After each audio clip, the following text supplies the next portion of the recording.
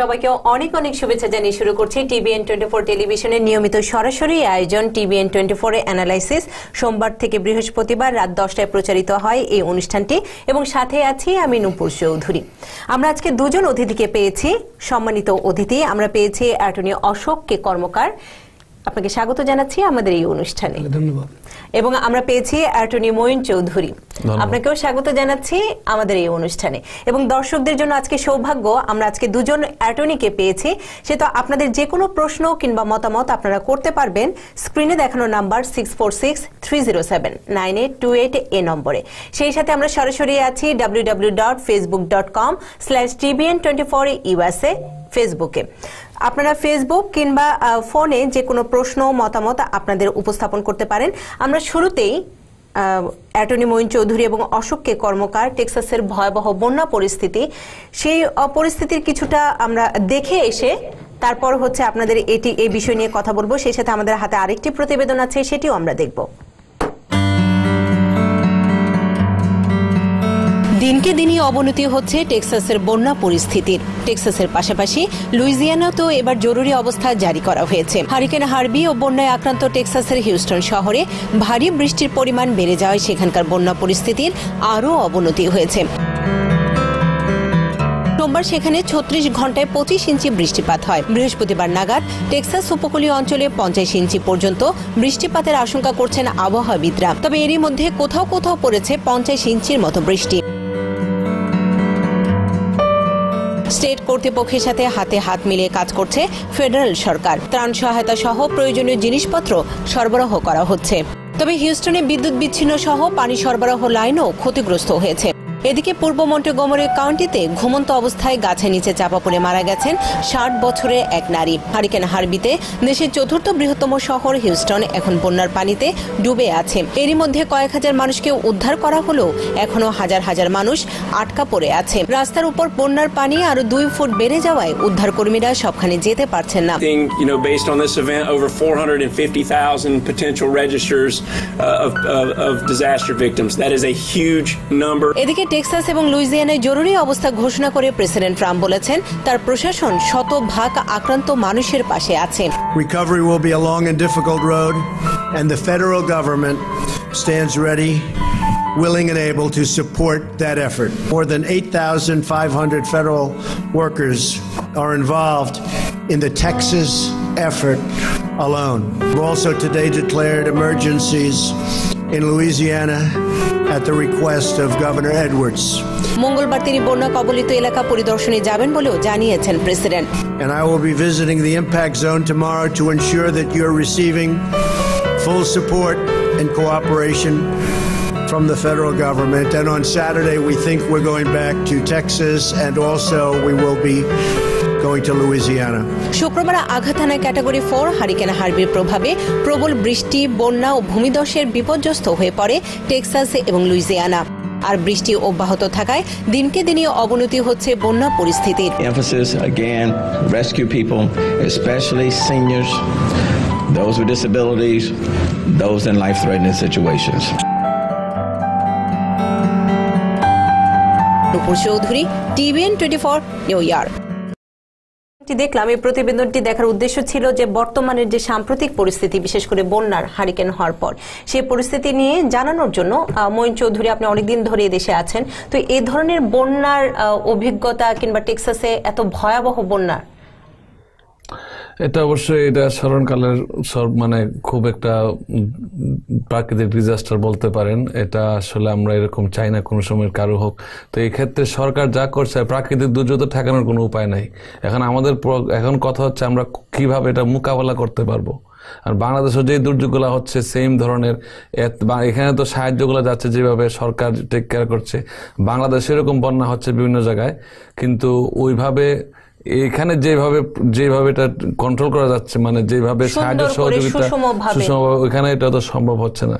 তো আমরা চাই যে যার অবস্থান থেকে এখানে যারা বৃত্তশালী আছেন, তারা এখানে রেড ক্রস বা বিভিন্ন সংগঠন আছে যারা এইখানে আপনার বিভিন্ন স্টেটে যখন দুর্যোগ হয়, যেমন লুইজিয়ানাতে বন্যা হচ্ছে, এখানে অনেকগুলো সংগঠন যারা রেজিস্টার্ড সংগঠন 501c3, তারা বিভিন্ন তাদের সাহায্য পাঠাচ্ছে, তাদের রেস্কিউ ওয়ার্কার পাঠাচ্ছে নিউ ইয়র্ক সিটি থেকে, বিভিন্ন সিটি থেকে যার যার সামর্থ্য অনুযায়ী মেয়রগুলা তাদের রিসোর্সগুলো পাঠাচ্ছে এখানে। যেমন নিউ ইয়র্ক সিটি থেকে অনেক ফায়ার ফাইটার মেয়র এখানে ভলান্টিয়ার ফায়ার ফাইটার এখানে ডিপ্লয় করেছে তাদেরকে উদ্ধার কাজ করার জন্য। কিন্তু বন্যা যেভাবে এখন মানে ছড়াচ্ছে, আরো যে রেইনফলগুলো কয়েক ফুট রেইনফল হচ্ছে, এটাতে একটু খুব কষ্ট হবে এটা কন্ট্রোল করা, মানুষকে সাহায্য সহযোগিতা। অশোক কর্মকার, আপনি যদি একটু যোগ করেন। আমার কাছে মনে হচ্ছে যে ইনস্টিটিউশনাল বা সরকার যে আমাদের এখানে যে পদক্ষেপ নেয় অবশ্যই এটা অনেক ভালো, কিন্তু যদি আপনি বিচার করেন, দুটা কম্পেয়ার করেন, আমাদের বাংলাদেশের ব্যক্তিগত স্তরে কিন্তু আমাদের বন্যা বা এই প্রাকৃতিক দুর্যোগ মোকাবেলার ক্ষমতা আমাদের বাংলাদেশের মানুষের অনেক বেশি।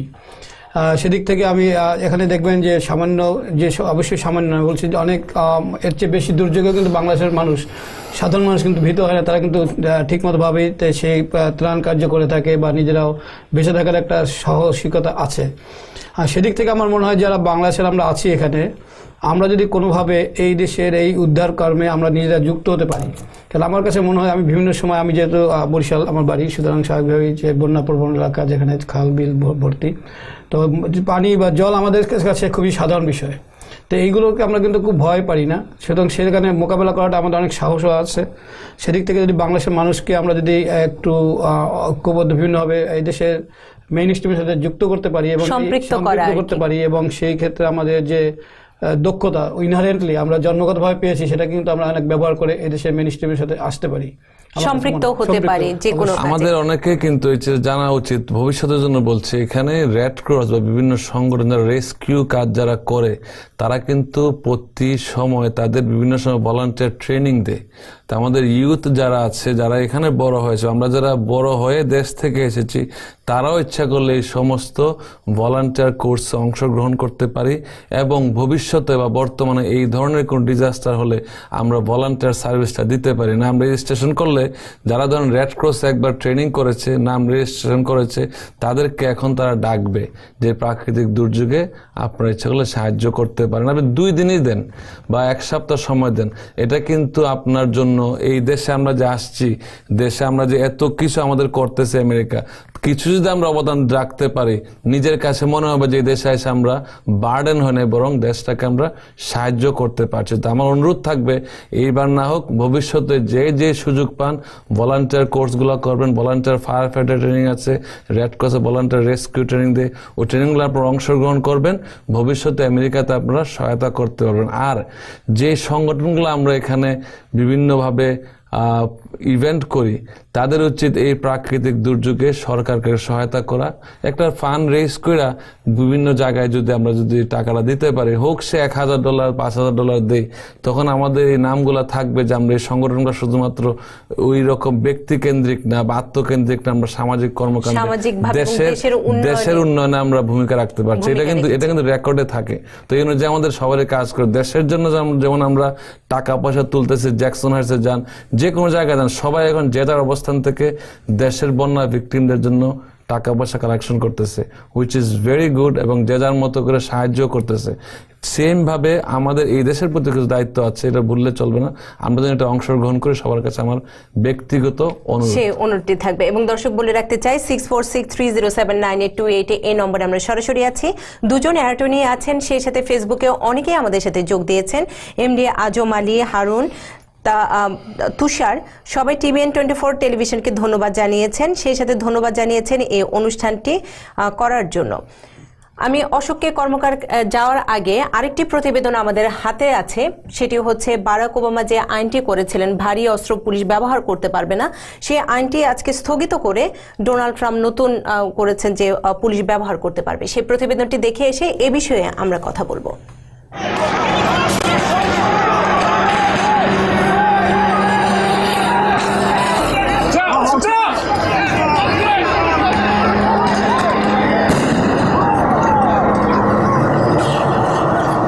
1990 সালে the national defence authorisation act নামে একটি আইন পাশ করা হয়, যার আওতায় মাদকের বিরুদ্ধে লড়াইয়ের জন্য ডিপার্টমেন্ট অফ ডিফেন্স আইন শৃঙ্খলা রক্ষাকারী বাহিনীর হাতে ভারী অস্ত্র তুলে দিত। পরে 1997 সালে আইনটিকে সম্প্রসারণ করা হয়।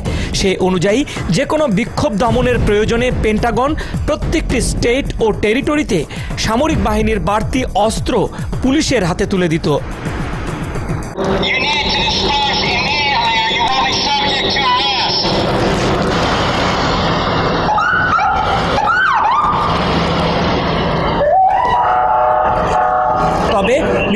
ফার্গুসনে বিক্ষোভ ও ভারী অস্ত্র নিয়ে বিক্ষোভ দমন করতে গিয়ে পুলিশের হাতে বেশ কজন কৃষ্ণাঙ্গ নিহত হবার পর 2015 সালে ওবামা প্রশাসন পুলিশের সামরিক সরঞ্জাম ব্যবহার নিষিদ্ধ করে। তবে সামরিক বাহিনীর বাড়তি অস্ত্রশস্ত্র আবারও ব্যবহার করতে পারবে স্থানীয় পুলিশ।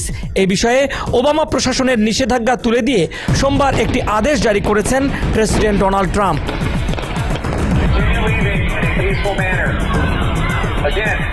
এর ফলে গ্রেনেড লঞ্চার, উচ্চ ক্ষমতার অস্ত্রসহ সামরিক বাহিনীর অন্যান্য বাড়তি সরঞ্জাম আবারও ব্যবহারের সুযোগ পেল পুলিশ বিভাগ। প্রশাসন বলছে জননিরাপত্তা এবং স্টেট ও স্থানীয় পুলিশের স্বার্থেই এই নীতি বদলে ফেলা হয়েছে। শামীম আল আমিন, TBN 24, নিউ ইয়র্ক। অমন চৌধুরী, আপনার বক্তব্য যদি জানতে চাই। ধন্যবাদ।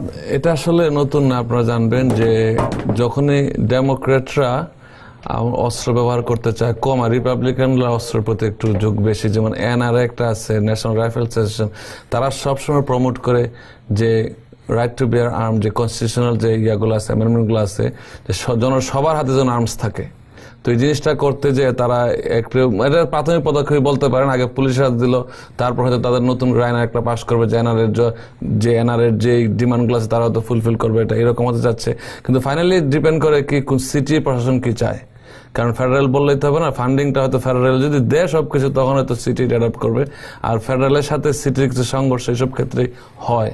তো এটা আমরা দেখবো নিউ ইয়র্ক সিটিতে খুব একটা এফেক্ট হবে বলে মনে হয় না, যে সব জায়গায় খুব বেশি বিক্ষোভ হয় ওইসব জায়গায় হয়তো এটা এফেক্ট হবে, কারণ ঘনবসতিত এলাকা এগুলো খুব খুব কম ব্যবহৃত হয়, আপনারা বুঝেন এটা কম আসবে। অশোক কর্মকার, সত্যি কথা বলতে কি, যেটা মহিন সাহেব বললেন যে আসলে দুটো প্রশাসনের মধ্যে যে দৃষ্টিভঙ্গি পার্থক্য মূলত এটা হচ্ছে। তো স্বাভাবিকভাবে বিক্ষোভের কারণগুলো যে হয়ে থাকে, আমাদের যারা মাইনরিটি এখানে, বিশেষ করে কালোদের, আফ্রিকান আমেরিকানদের যে ক্ষোভ, সে কারণে বিভিন্ন সময় বিক্ষোভ তারাই করে থাকে বেশি। সাধারণভাবেই দেখা যায় যে এই অস্ত্রগুলো ব্যবহৃত হয় তাদের বিরুদ্ধেই।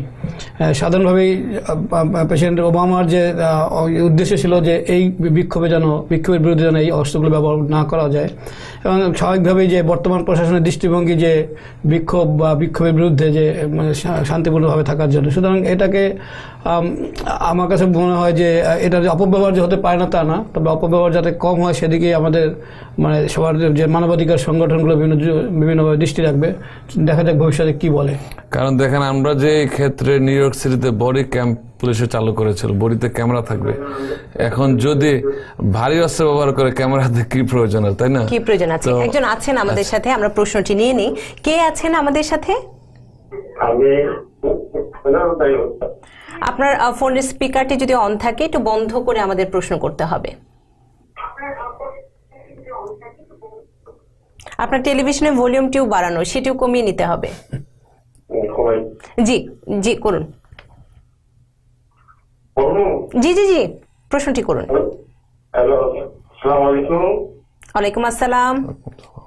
আমি 9/2006 আমার পত্রিকায় অ্যাপ্লাই করছিলাম, আর এপ্রিল হয়েছিল 19-20-12। এখন আর দেখবো। আচ্ছা, আর কতদিন লাগবে মঈন চৌধুরী, আপনি বুঝতে পেরেছেন? কার জন্য প্রশ্ন জানি না তো, কার জন্য করেছেন? ওনার প্রশ্নটি অস্পষ্ট ছিল। কার জন্য? ভাই বোনের জন্য? ভাই বোনের জন্য হয়তো তিনি অ্যাপ্লাই করেছেন, সেটি হয়তো উনি। আপনি আপনার ভাই বোনের জন্য অ্যাপ্লাই করেছেন? আমার বোনের আগে অ্যাপ্লাই করছিলাম বোনের জন্য, আর একটু হচ্ছে 19-20-12। আচ্ছা, 12 সালে আরো 3-4 বছর লাগতে পারে। এরকম 2-3 বছর আরো লাগবে, আরো 2-3 বছর অপেক্ষা করুন, তারপরে দেখা যাবে। এখনো ভিসা কারেন্ট হয়নি। যারা 2006 সালে, যারা 2004-এ করেছিলেন, এখন তাদের ভিসা কারেন্ট আছে। আপনাদেরটা আরো 2-1 বছর অপেক্ষা করুন। তবে আপনি একটু মনে রাখতে হবে, আপনার যদি অ্যাড্রেস কোনো সময় চেঞ্জ করেন অবশ্যই জানাবেন। দেখা গেল আপনার অ্যাড্রেসে চিঠি আসছে, আপনি পান নাই, তখন হয়তো এটা আপনার 1 বছর যদি আপনি চিঠি জবাব না দেন, এটা অটোমেটিক ডেড হয়ে যাবে। এই জন্য একটু কেয়ারফুল থাকবেন। এক্ষেত্রে অশোক কর্মকার আপনার কাছে আমি জানতে চাই, আমাদের বেশিরভাগ প্রশ্নই আসে এ ধরনের যে ভাই বোনের জন্য অ্যাপ্লাই করেছেন আর কতদিন লাগবে। আপনি যদি সাধারণীকরণ ভাবে একটি উত্তর দেন যে সাধারণত কতদিন লাগে নরমাল ভাবে। যখন আমরা কেউ অ্যাপ্লিকেশন করি, যেটা আসল পিটিশন যখনই করি তখন একটা রিসিট বা প্রায়োরিটি ডেট পড়ে, সেই প্রায়োরিটি ডেট থেকে আপনাদের হিসেব করতে হবে। বর্তমানে যারা 2004 সনের দিকে যারা অ্যাপ্লিকেশন করেছিলেন তাদেরটা ভিসা কারেন্ট হয়েছে, তার মানে দাঁড়াচ্ছে তার পরে যারা করেছিলেন তাদের ভিসা এখনও কারেন্ট হয়নি, সুতরাং তাদেরকে অপেক্ষা করতে হবে। এর মধ্যে অবশ্যই এর আগে আপনাদের ভিসার জন্য যেটা অ্যাপ্লিকেশন করার সাথে সাথে যে I-130 আমরা যেটা করি রিলেটিভ পিটিশন, এটা কিন্তু প্রথমে অ্যাপ্রুভাল হতে হয়। তো আমার ধারণা যে এত বছরের মধ্যে এটা অ্যাপ্রুভাল হয়ে যায়। যদি কোনো কারণে অনেক দিন অপেক্ষা করা পড়া না হয় অবশ্যই যোগাযোগ করা উচিত যে কেন হচ্ছে না। তো প্রায় 10-12 বছর কেউ অপেক্ষা করেন না অ্যাপ্রুভালের জন্য। সুতরাং আমার ধারণা যে বাই দিস টাইম আপনাদের ভিসা I-130 অ্যাপ্রুভড হয়ে যায় এবং আপনাদের অপেক্ষা করতে হয় কখন ভিসা কারেন্ট হচ্ছে। তো সুতরাং প্রায়োরিটি ডেট থেকে আপনার সময়টা হিসেব করতে হবে। ঠিক অ্যাপ্রুভালের কবে অ্যাপ্রুভড হয়েছে সেটা এই মুহূর্তে খুব একটা প্রয়োজনীয় না। যদি শুধুমাত্র CSPA বা চাইল্ড স্ট্যাটাস প্রোটেকশন অ্যাক্টের যখন দরকার হবে তখন আমাদের অ্যাপ্রুভাল ডেটটা খুব প্রাসঙ্গিক, আদারওয়াইজ অ্যাপ্রুভাল ডেট বেরি প্রাসঙ্গিক না।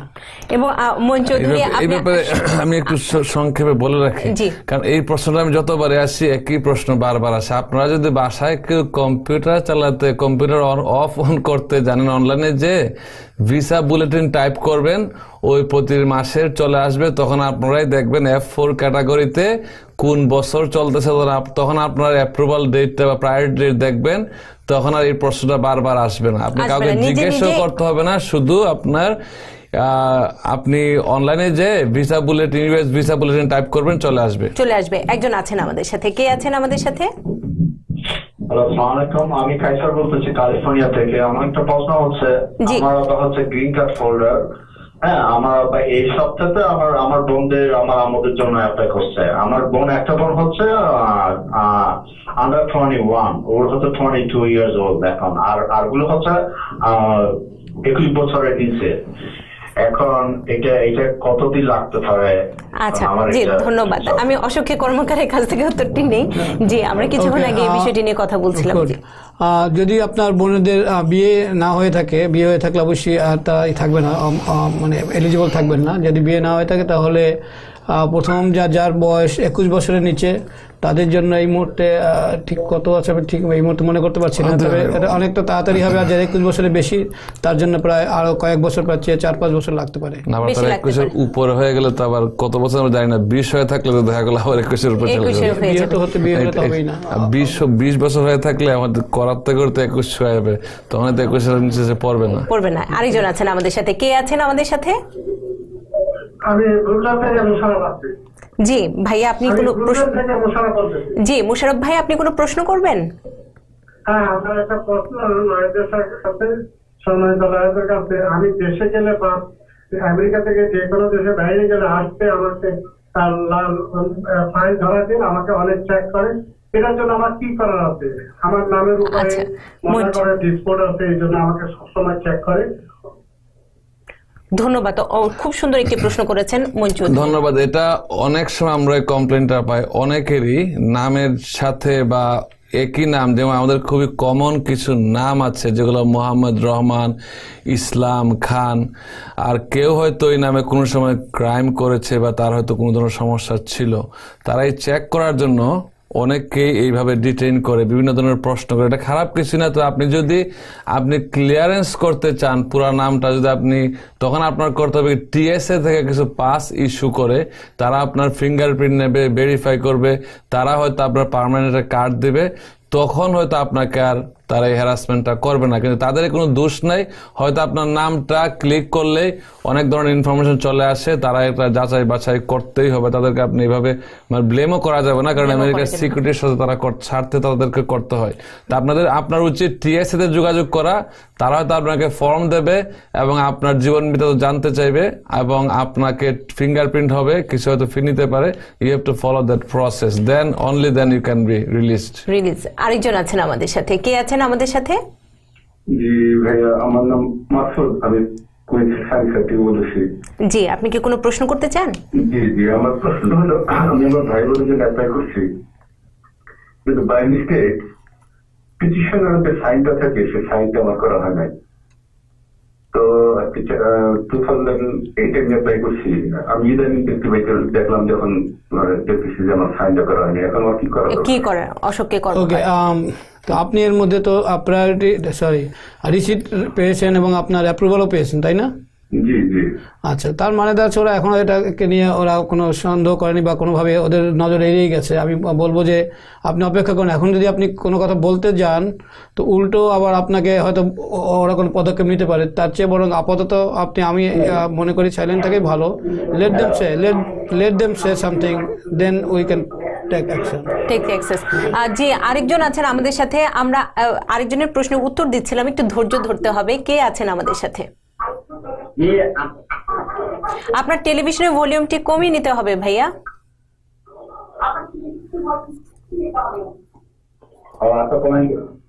জি করুন, প্রশ্নটি করার পর আবার টেলিভিশনের ভলিউমটি বাড়িয়ে আপনি উত্তরটি শুনবেন। জি ভাই, আপনি প্রশ্নটি করুন। জি, আমার প্রশ্ন হচ্ছে, আমি আসছি প্রায় 17 বছর হয়ে গেল। আমার বর্তমানে আমি পিডিতে আছি। আমার কেসের কোনো অগ্রগতি হচ্ছে না। কোনো অ্যাডজাস্টমেন্টের কোনো সুযোগ আছে কিনা সামনে? আপনি কোথায় আছেন এবং কোন স্ট্যাটাসে আছেন? আচ্ছা, কর্মকার প্রশ্নটা একটু ক্লিয়ার করবেন, আমি খুব ভালো করে শুনতে পারিনি যে কি প্রশ্নটা। মানে আপনার স্ট্যাটাস, আপনি কোন পর্যায়ে আছেন, কোন বিষয়ে বিস্তারিত জানতে চাচ্ছেন? জি, আমি আসছিলাম ইলিগাল ভাবে। অ্যাডজাস্টমেন্ট ক্রিসের মাধ্যমে আমি পিডি অপশনে আছি। পিডি অপশনে আছি 2 বছর হয়ে গেল। এখন মধ্যে কোনো আর কোনো অপশন দেয় নাই, কোনো পাইতেছি না। কি অ্যাডজাস্টমেন্টের কোনো সুযোগ আছে কিনা? আপনি কি জন্য আমি বুঝতে পারছি, উনি বর্তমানে পিডিতে আছে, প্রসিকিউশনাল ডিসকাশন আছে। হয়তো আপনার পিডিটাকে কোর্ট থেকে দেওয়া হয়েছে। কি জন্য অ্যাপ্লাই করেছিলেন? মূল অ্যাপ্লাইটা আচ্ছা, আপনার টেলিভিশন আমরা দুঃখিত, ওনার ফোনটি কেটে যাবে, কারণ হচ্ছে উনি টেলিভিশনে, প্রিয় দর্শক, আপনাদের জন্যই, যেহেতু আপনারা প্রশ্ন করেন, আপনাদের প্রশ্নের উত্তরটি সুন্দরভাবে শোনার জন্যই টেলিভিশনের ভলিউমটি কমিয়ে দিতে হবে। যেটুকু বুঝেছি ওনার প্রশ্ন থেকে, স্পিকারটি বন্ধ করে দিতে হবে। জি, ছিল উনি 17 বছর যাবত আমেরিকায় আছেন।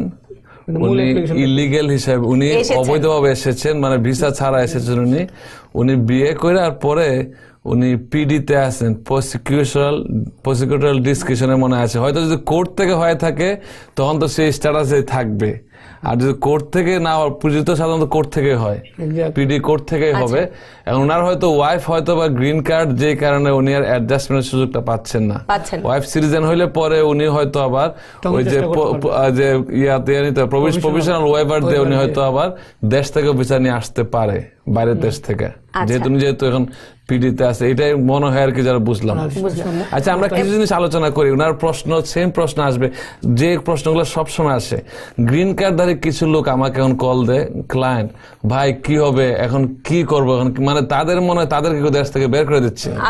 এই প্রশ্ন, এটা আপনার সবসময় ক্লিয়ার রাখবেন যে গ্রিন কার্ডধারী যারা আছে তাদের এই দেশে কখনো কোনো সমস্যা ছিল না, এখনো নাই, ভবিষ্যতে হবে না, আনলেস তারা যদি গ্রিন কার্ডের শর্ত ভঙ্গ না করে। দেশে যদি আপনি 1 বছরের বেশি না থাকে, উইদাউট ইনফর্মিং দি গভর্নমেন্ট, ছাড়া, ট্রাভেল ডকুমেন্ট ছাড়া, অথবা তারা যদি কোনো ক্রিমিনাল অ্যাক্টিভিটিতে জড়িত না হয়, ডোমেস্টিক ভায়োলেন্সের মধ্যে একটা সিরিয়াস ক্রাইম, যেটা অনলি মিসডিমিনার হইলেও তাদেরকে এই দেশ থেকে বিদায় করে দিতে পারে।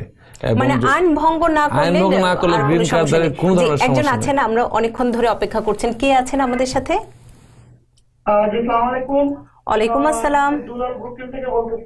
জি, আমি অ্যাসাইলাম নিয়ে দেশে আছি। তো যখন আমার ওয়ার্ক পারমিট ছিল না, আমি একটা দোকানে কাজ করি।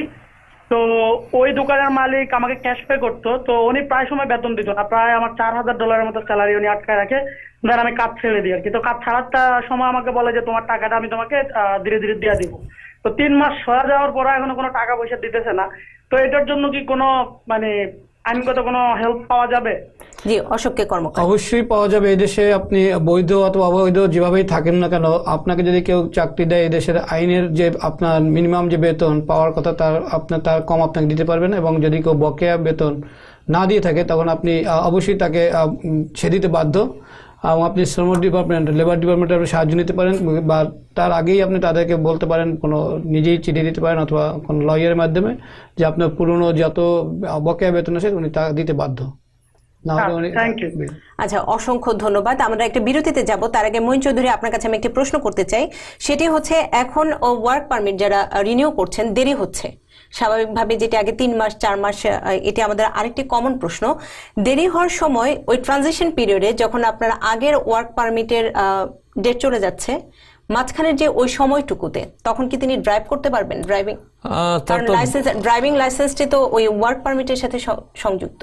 ড্রাইভিং লাইসেন্স যদি 1 বছর থাকে, যদি মেয়াদ উত্তীর্ণ থাকে, সাধারণত সে পারে না। কিন্তু ড্রাইভিং লাইসেন্সের মেয়াদ আছে, কিন্তু আপনার ওয়ার্ক পারমিটের যদি ওটার সাথে যদি পেন্ডিং থাকে সমস্যা হওয়ার কথা না। যদি পেন্ডিং থাকে সমস্যা হওয়ার কথা না, কিন্তু লাইসেন্সের মেয়াদ যদি উত্তীর্ণ দেওয়া থাকে তাহলে সে করতে পারবে না। লাইসেন্সের মেয়াদ হচ্ছে দেওয়া আছে 2018 পর্যন্ত, এখন তার ওয়ার্ক পারমিট তার পেন্ডিং আছে, তখন সে ড্রাইভ করতে আমার মনে হয় কোনো সমস্যা, এটা তারা দেখে না, তারা লাইসেন্স শুধু দেখে। এখানে আসলে বেশ কয়েকটা ক্যাটাগরি রয়ে গেছে, যেসব ক্যাটাগরিতে আপনি যদি টাইমলি অ্যাপ্লিকেশন করে থাকেন, তার মানে যাচ্ছে যে আপনার এক্সপায়ার করার আগে আপনি অ্যাপ্লিকেশন করেছেন ওয়ার্ক পারমিটের জন্য, বেশ কয়েকটা ক্যাটাগরি আছে, তাহলে আপনি অটোমেটিকলি আপনি কাজ করতে পারেন, অটোমেটিকলি রিনিউড হয়ে গেছে ধরে নেওয়া হয়। সুতরাং বেশ কয়েকটা ক্যাটাগরি আছে, দেখতে হবে যে সেই ক্যাটাগরিতে পড়ছে কিনা। আবার ইদানিং দেখলেন যে ঢাকা, যে গত কিছুদিন আগে যে আজকে তো না কালকে যে হলো, যে অ্যারেস্ট হলো, যে ঢাকা প্রোগ্রামে ছিল, সে রিনিউ করে নাই, এই মেয়েটা রিনিউ না করাতে তার গ্যাপ পিরিয়ডের জন্য তাকে অ্যারেস্ট করে ফেলেছে। এত বলতেছে ট্রাম্প প্রশাসনের এই ধরনের উদারতা বা তার যেহেতু কঠোর নীতি, কিন্তু সেই গ্যাপ পিরিয়ড থাকাতে সে যেহেতু টাইম মতো সে অ্যাপ্লাই করে না রিনিউ করার জন্য, এই জন্য তাকে গ্রেফতার করা হয়েছে। আমরা একটা বিরতিতে যাব, বিরতির পর এসে আপনাদের প্রশ্ন নিব, সেই সাথে কোনো মতামত থাকলে সেটিও নিব। তবে ছোট্ট একটা বিরতিতে যাচ্ছি।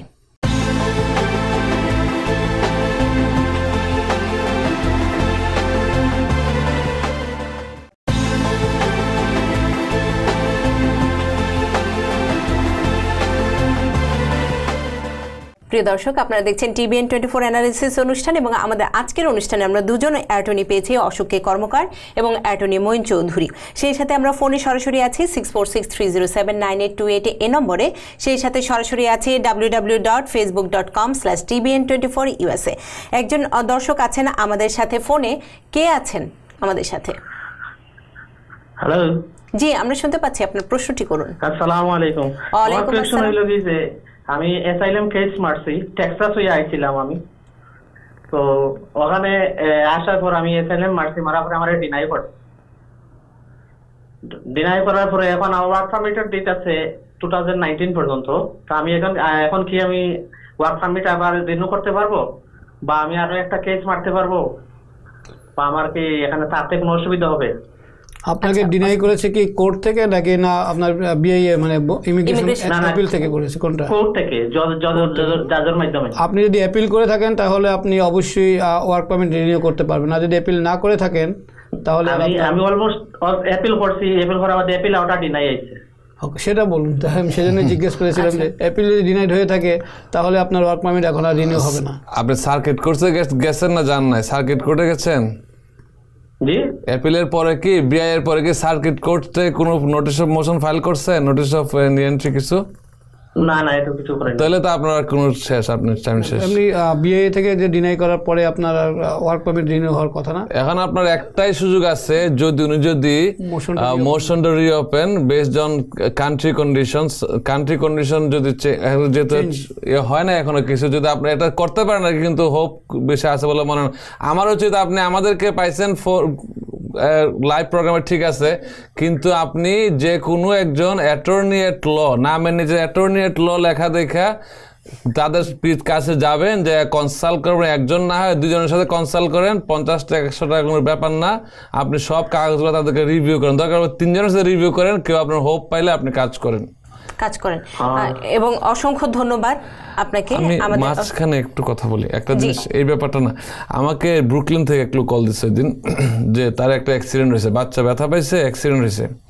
এখন সে কেস করবে কিনা, তার গ্রিন কার্ড আছে, ভাই আমার ভাই সিটিজেন অ্যাপ্লাই করতে হবে। এখন যদি ভাই কোনো কারণে এই কেসের সমস্যা হয়ে যায়, মানে কেউ তাকে বলছে যে কোনো কেসে ইনভলভ হইলেই তার আর গ্রিন কার্ড আর সিটিজেনশিপ তার হবে না।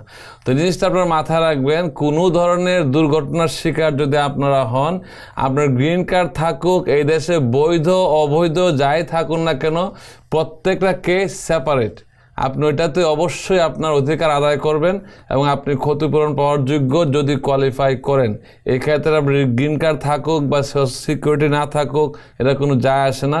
আর যারা কাজ করেন তাদের যদি আপনার সোশ্যাল সিকিউরিটি নাও থাকে, আপনি কাজের জায়গায় যদি আঘাত পেয়ে থাকেন কোনো সময়, আপনি entitle to get your workers compensation benefit 50 স্টেটের, প্রতিটা স্টেটে একই ধরনের আইন। আপনারা মনে করবেন না যে আমার তো আর্থিক আমার তো সোশ্যাল সিকিউরিটি নাই, এমনি যে লোক আমরা সাহায্য করতেছে সাহায্য করছে আর কেন কেস করবো। আপনার হঠাৎ পা ভেঙে গেলো, হাত ভেঙে গেলো, আপনি সারা জীবন কি অক্ষম হয়ে থাকবেন? এটা আপনার অধিকার আছে, আপনার অধিকারটা আপনি প্রয়োগ করবেন, ওই মালিক আপনাকে হেল্প করবে। তার ব্যক্তির বিরুদ্ধে যেতে হবে না, আপনি তার ইন্স্যুরেন্স কোম্পানির ওয়ার্কার্স কম্প পে করে আপনার এটা পাওয়ার যোগ্য। তাই সরাসরি কথা বলবেন, ভয়ের কিছু নাই। আরেকজন আছেন আমাদের সাথে, কে আছেন আমাদের সাথে? হ্যালো, আসসালামু আলাইকুম। ওয়ালাইকুম আসসালাম। জি, আমি জর্জিয়া থেকে রহমান বলছিলাম। আচ্ছা, জর্জিয়া থেকে আপনি? জি, অ্যাটর্নি সাহেবের কাছে আমার একটা প্রশ্ন, সেটা হলো যে আমি বিয়ে করছি 2010-এ, বাট আমি বিয়েটা রেজিস্টার হচ্ছে 2012-এ।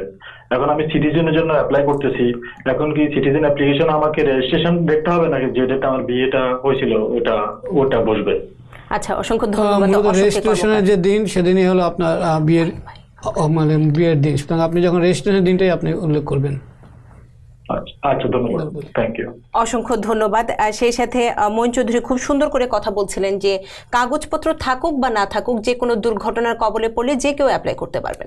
অ্যাপ্লাই করতে পারবেন বলতে, যদি কনস্ট্রাকশন কাজে অ্যাক্সিডেন্ট হয়, যে কোনো কাজে যদি তাদের কোনো ধরনের সোশ্যাল সিকিউরিটি না থাকে, অনেকে আছে যে আপনি অবৈধ আসছেন, তাদেরকে হয়তো ভাবে যে কাজ করলো যা পাইলে এটা কোনো যায় আসে না, কিন্তু তার অধিকার আছে যদি দুর্ঘটনা ঘটে সে তার ফুল বেনিফিট পাওয়ার যোগ্য। এই জন্য সে তার এমপ্লয়ার মানে তার যে মালিকের সাথে যোগাযোগ করলে মালিক তাকে দিতে বাধ্য এবং সহায়তা করবে, আর যদি না করে তখন সে আইনের আশ্রয় নিতে পারে। অনেক লয়ার আছে যারা হেল্প করে। আরেকজন আছেন আমাদের সাথে, কে আছেন আমাদের সাথে? হ্যালো, জি শুনতে পাচ্ছি। কেমন আছেন? জি আলহামদুলিল্লাহ ভালো আছে। আপনি ভালো আছেন? আপনি কি কোনো প্রশ্ন করতে চান? হ্যাঁ, আমার একটা কোয়েশ্চন আছে। আমি আমেরিকান সিটিজেন নিয়েছি অনেকদিন আগে, বুঝছেন? জি। এরপরে আমি আবার ডুয়েল ন্যাশনালিটি নিয়েছি বাংলাদেশের। এরপরে আমাকে একজন লোক বললো যদি আমি বাংলাদেশে গিয়ে কোনো ট্রাভেল করি ইউএস গভর্নমেন্ট আমাদেরকে হেল্প করবে না, বলবে তুই যেহেতু ডুয়েল ন্যাশনালিটি আছে তোর দেশের সরকারকে হেল্প করার জন্য। এটা কি রিয়েল? আচ্ছা, অশোককে কর্মকার। ডুয়েল সিটিজেনশিপের কোনো সমস্যা নেই। ডুয়েল সিটিজেনশিপ মানে হলো আপনি দু দেশেরই আপনি সিটিজেন, এবং অবশ্যই আপনি আমেরিকান যে সুবিধা আমেরিকান সিটিজেন হিসেবে সেটা আপনি পাওয়ার অবশ্যই যোগ্য, এবং আপনাকে এটা নিয়ে কোনো সমস্যায় পড়তে হওয়ার কথা না। হ্যালো, ডুয়েল সিটিজেনশিপ আপনাকে অপেক্ষা করতে হবে, আমরা আগের প্রশ্নটির উত্তর দিচ্ছি। ডুয়েল সিটিজেনশিপ কোনোভাবে বাধা না। ডুয়েল সিটিজেন আপনার আমি একটু ব্যাখ্যা করি প্রশ্ন। এটা আসলে খুবই একটা ইম্পর্টেন্ট ফ্যাক্টর। এটা বিশদ একটা ব্যাপার, dual nationality in case of Bangladesh. ওনার যে প্রশ্নটা খুবই যৌক্তিক প্রশ্ন।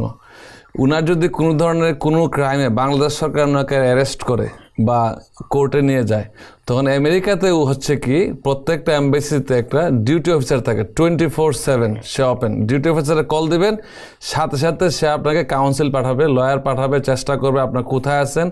তবে এটা তারা নিশ্চিত করে তাকে যেন টর্চার করা না হয়। কিন্তু যখন সে বাংলাদেশ নাগরিক হয়ে গেল, তখন বাংলাদেশ সরকার মনে করে কি সে তো আমার দেশের লোক, মানে সেই পানিশমেন্টের অধিকার সে আমরাই সরকারকে দিয়ে দিলাম যে আমাকে তুমি তোমার দেশের নাগরিক হিসেবে গণ্য করো। তখন ওই কি দুই দেশের সরকারের টানা পূরণের ক্ষেত্রে যা ওই লোকের অবস্থা কাহিল, কারণ কে তাকে হেল্প করবে কে করবে না।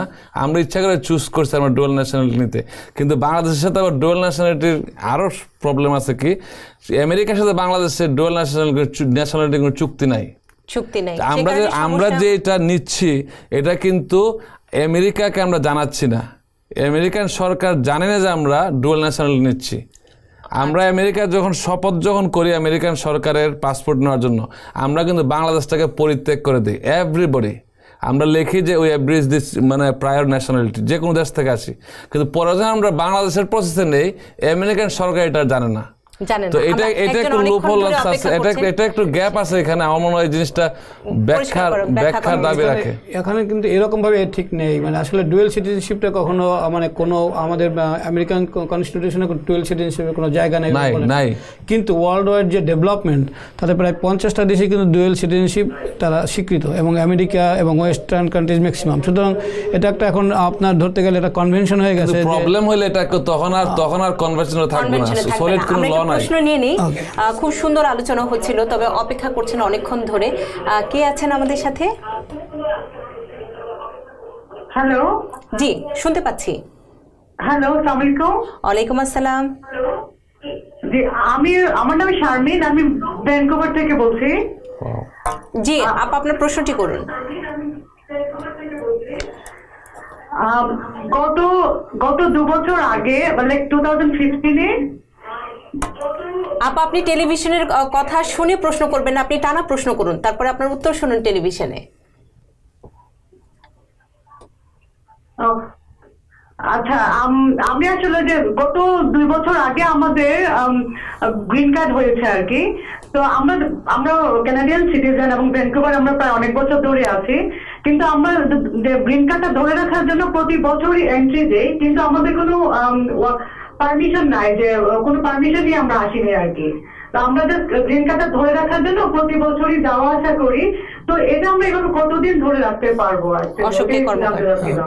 প্রথমত এখন পর্যন্ত ধরে রাখছেন, সেটা আপনাদের জন্য খুব ভালো। কারণ হলো যে কোনো মুহূর্তে আপনাকে বলতে পারে যে পার্মানেন্ট রেসিডেন্ট, বাংলা অর্থ হলো চিরস্থায়ীভাবে আপনি এখানে থাকবেন।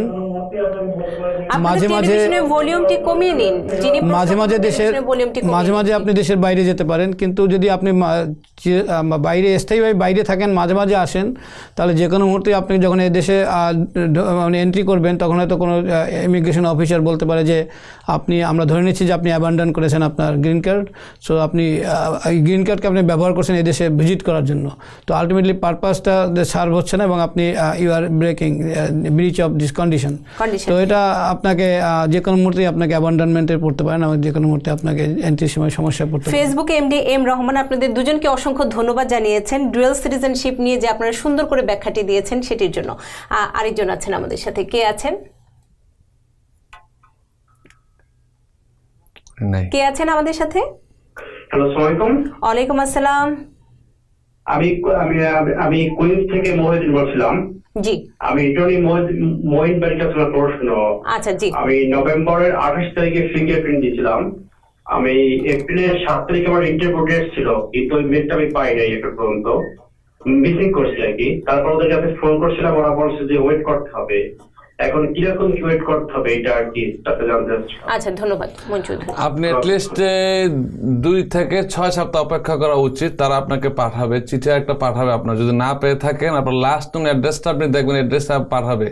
আপনি 8 সপ্তাহ পর্যন্ত অপেক্ষা করতে পারেন, তারা আপনাকে অবশ্যই পাঠাবে, যেহেতু তারা রেকর্ড রাখছে। তারপরে আপনার যা প্রসেস হবে আর কি। মাঝখানে একটু কথা বলি, বন্যাদের নিয়ে যে কথা হচ্ছিল, এখানে দেখেন আমেরিকাতে যে বন্যার পরিস্থিতি হচ্ছে এখন কিন্তু কোস্ট গার্ড, নেভি সব ধরনের লোককে আমরা ডিপ্লয় করছি। কিন্তু আমি আশা করবো আপনাদের মাধ্যমে বাংলাদেশ সরকারকে বলতে, প্রাইভেট সেক্টরে যাই হচ্ছে আমরা যেন সেনাবাহিনীকে বন্যার্থদের সাহায্যেরতে ব্যবহার করি। বিডিআর, কোস্ট গার্ড, যে ধরনের ফোর্স আছে, আমেরিকার ভালো দিকটা আমরা ফলো করি। আমরা যেন এদেরকে ত্রাণ বিতরণে এবং বন্যা পরিস্থিতি মোকাবিলায় এদেরকে যেন ব্যবহার করি। দেশে তারা কোন দিনের জন্য আছে, তারা যদি দুর্যোগে আমাদের কাজে না আসলো, সরকারের কাছে অনুরোধ, ভুলে গিয়ে আপনার রাজনৈতিক আলোচনা ভুলে গিয়ে দেশের স্বার্থে, জনগণের স্বার্থে, গরিব দুঃখীদের জন্য এই সরকারি ফোর্সকে আপনি ব্যবহার করা। অশোক কর্মকার, একদম অনুষ্ঠানের শেষ পর্যায়ে আমরা সারমর্ম যদি সারসংক্ষেপ এই তো অনেক কথাই বলা হয়ে গেছে, তবে সবচেয়ে বড় ঘটনা যেটা প্রথম থেকে উঠছিল বন্যা। আমরা যারা সবসময় জানি, আমরা আশা করি যে ভবিষ্যতে বাংলাদেশে যারা আমরা আছি তারা যেন একটা ভূমিকা রাখি দেশের প্রাকৃতিক দুর্যোগে। আমাদের যে ইনহারেন্টলি আমরা জন্মগতভাবে যে সুবিধাটা পেয়ে যাচ্ছি, যে অসুবিধাটাকে সুবিধা হিসেবে ধরে নিয়ে যে আমাদের দক্ষতা সেটা যেন আমরা প্রয়োগ করতে পারি।